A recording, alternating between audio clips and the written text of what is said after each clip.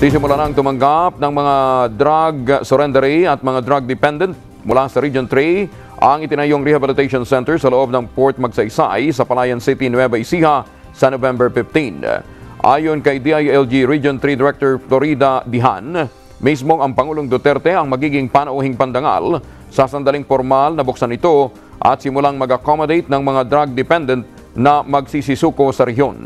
Ayon kay Dihan, pre-fabricated ang mga material na ginamit sa gusali at Chinese contractor ang gumawa. Sa ngayon ay malapit na niyang makumpleto ang Wing 1 na merong 6 na units o gusali na tig 2 palapag.